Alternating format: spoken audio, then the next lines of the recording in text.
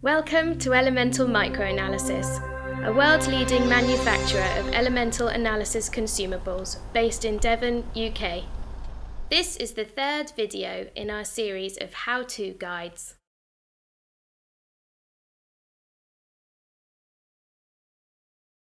For the analysis of non-volatile liquids, a simple approach is to use an inert absorbent such as glass fibre pads or Chromosorb W. Here some Chromosorb W is added to a standard pressed capsule and the liquid pipetted into it.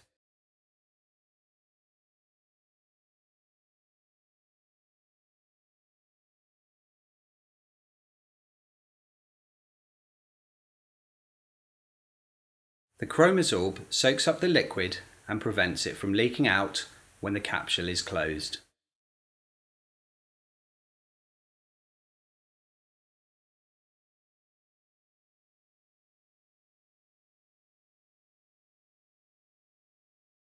That completes our short video guide. For more information about our company and products, please visit www.elementalmicroanalysis.com.